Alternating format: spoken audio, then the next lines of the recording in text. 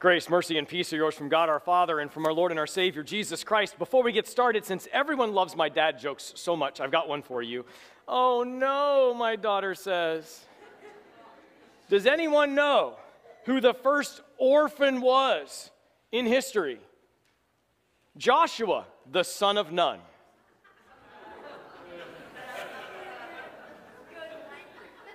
Do I get a chuckle? Thank you. I'm glad I at least got one good one. Thanks, bro. I appreciate that. Okay, so this morning we have a unique opportunity. Some things are different in church this morning. If you were here last week, this up here was white. Today it's red. If you were here, that cross is backwards from the way it normally is. Just little things that are different. But something bigger happens today. It's not just about the red on the altar. It's not just about the funny cross difference between one side and the other. The big difference today is a special day in the life of the church. It's a day that we call Pentecost. Pentecost, it's 50 days after. So 50 days, roughly 50 days after Jesus rose from the dead, we have this day. Now, this day is important because it was a day that the disciples waited for. It was a day they longed for. They wanted this day, but they had no idea when it was going to come. All they got from Jesus was a promise. And the promise was, you're going to get the Holy Spirit. You're going to get the Holy Spirit. So picture this. Okay, so we've got this event. Happened last week. We talked about it. It was a day known as the Ascension. Picture this, you've got the disciples up on top of a mountain, and Jesus is there, and then this cloud comes down, and it takes Jesus up into heaven. We call that day the Ascension. Last week I referred to it as the Heavenly Hoover, where everyone said, Eureka, because he died, son. Never mind. That's it, okay? I promise, that's the last joke, and my daughter can stop rolling her eyes now. So the Ascension, and here the disciples are, they're all on top of the mountain, and Jesus ascends, and they're sitting there with their faces hanging out and looking up going, what in the world are we going to do? But then one of them remembered, they had this thought. They're like, Jesus said, when I go away, I'm going to send my Spirit. When I go away, my Holy Spirit's going to come and overpower you, and you're just going to you can't miss it. And so picture this, the Ascension happens, they all go back to home and they have this prayer meeting, and they're sitting down in their house and they're praying and they're singing their worship songs and whatever, and all of a sudden one of them's like, I wonder if it's going to be today. Like Jesus just ascended, they're like, how long does it take to get to heaven? Probably there by now. Spirit, come on. And nothing. You want to know what happened the day Jesus ascended aside from the Ascension? We don't know because there's nothing else recorded in the Bible. Nothing important happened that day. And then there's the day after. And so the day after the Ascension, they're all gathered and they're praying in their house, and they're like, okay, so maybe today will be the day, right? Day 2. Nothing. And then one of them, it's probably Peter. I'm sure one of them nudged the rest and was like, I got it, guys. 3rd day.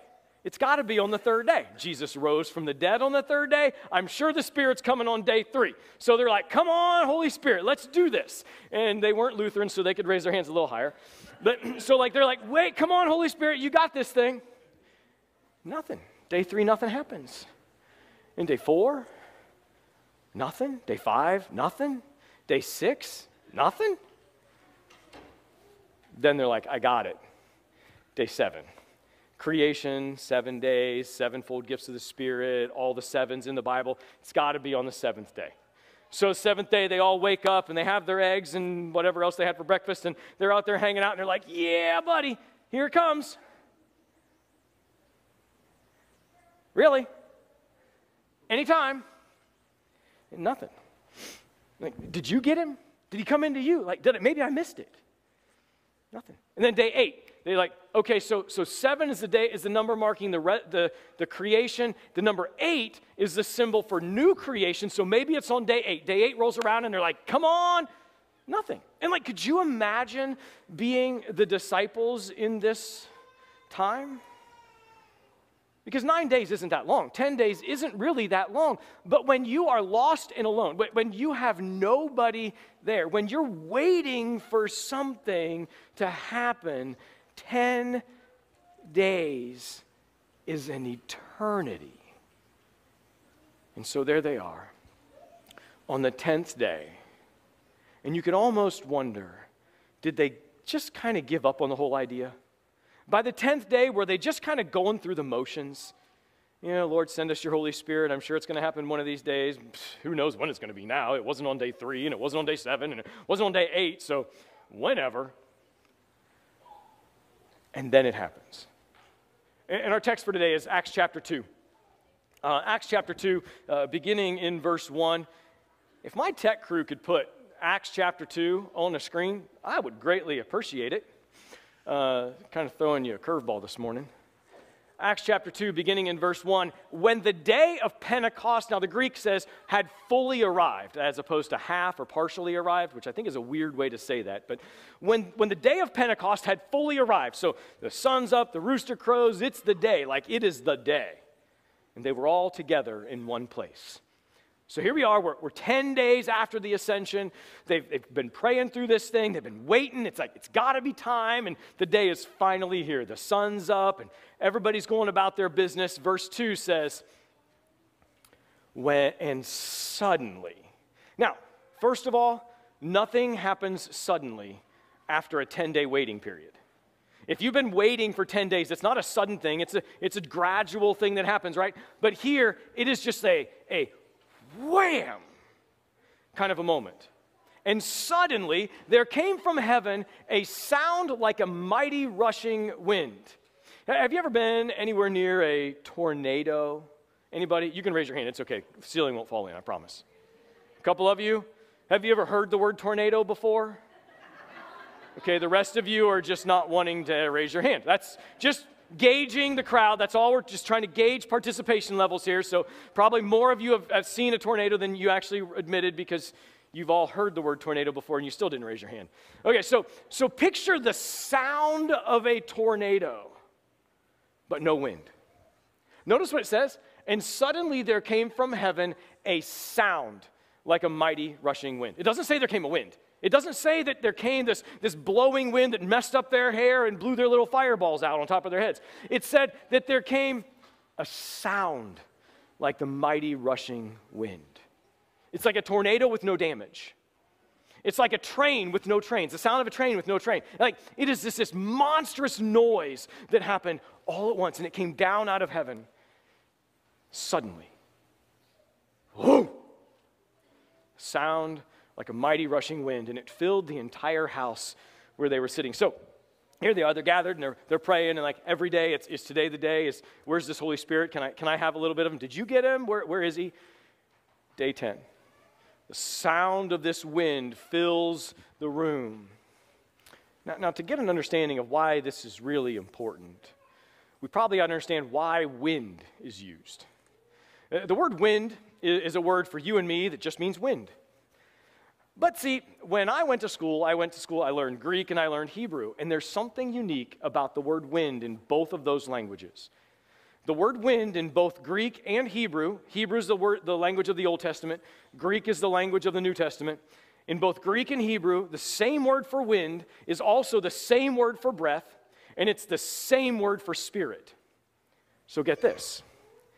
In Genesis chapter 1, God created the heavens and the earth, and it was formless and void, and the wind hovered over the face of the deep. The Spirit, the breath of God, hovered over the face of the deep. And then God made Adam, and he looked at him, and he's like, he's really cool, hips, lips, and fingertips, but he's not alive. And so he winded into him, he breathed into him, he spirited into him. Wind, breath, and spirit, all the same word.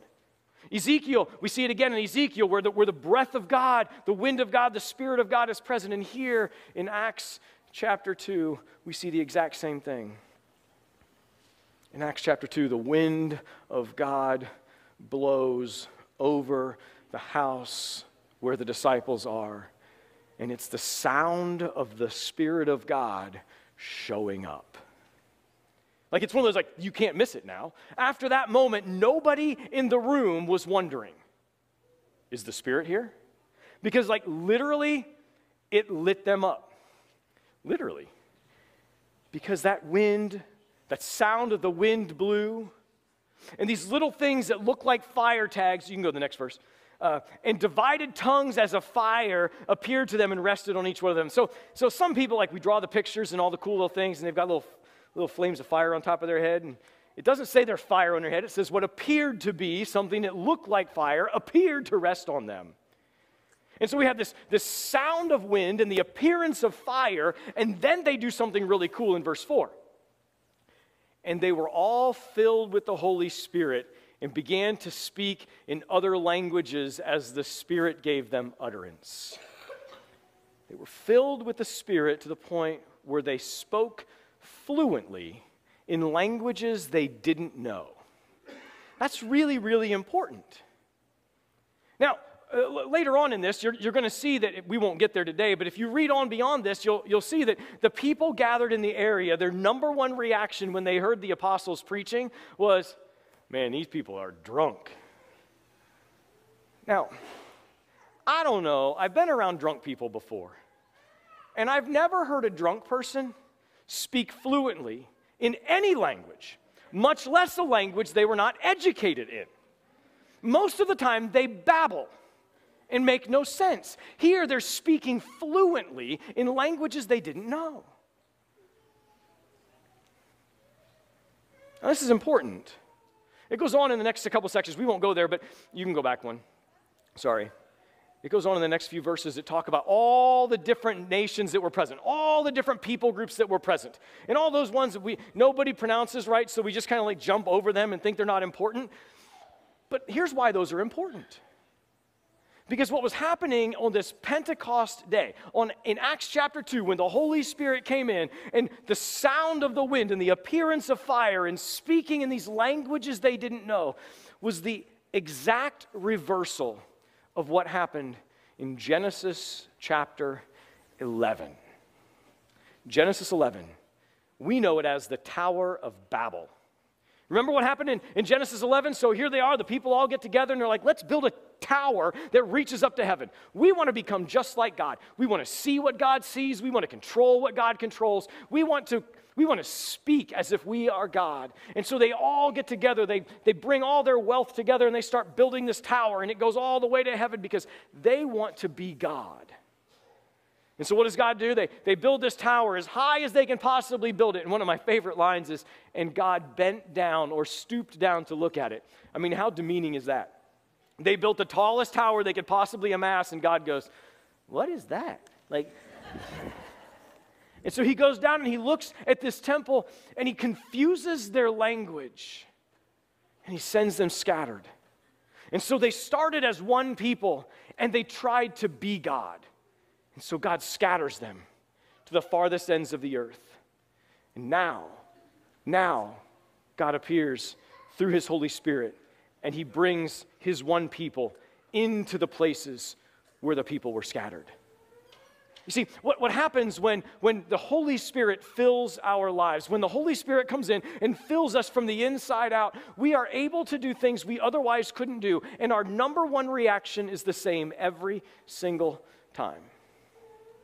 When you are filled with the Spirit, you speak of God. If you are not, this is going to be harsh for some of you, and for those of you who don't know me, I don't pull punches. If you're not speaking of the grace and mercy of God, I wonder if you're filled with the Spirit of God. Because the Spirit gives you one reaction. Like literally, there is one reaction to being filled with the Spirit, and it is speaking of the life, death, resurrection, and return of Jesus. If you read the entire New Testament after Acts chapter 2, everything is about the life, death, resurrection, and return of Jesus. Life, death, resurrection, and return of Jesus. Paul, that's all he talks about. Life, death, resurrection, and return of Jesus. Peter, life, death, resurrection, return of Jesus. James, life, death, resurrection, return of Jesus. John, life, death, resurrection, return of Jesus. Timothy heard about it. Titus heard about it.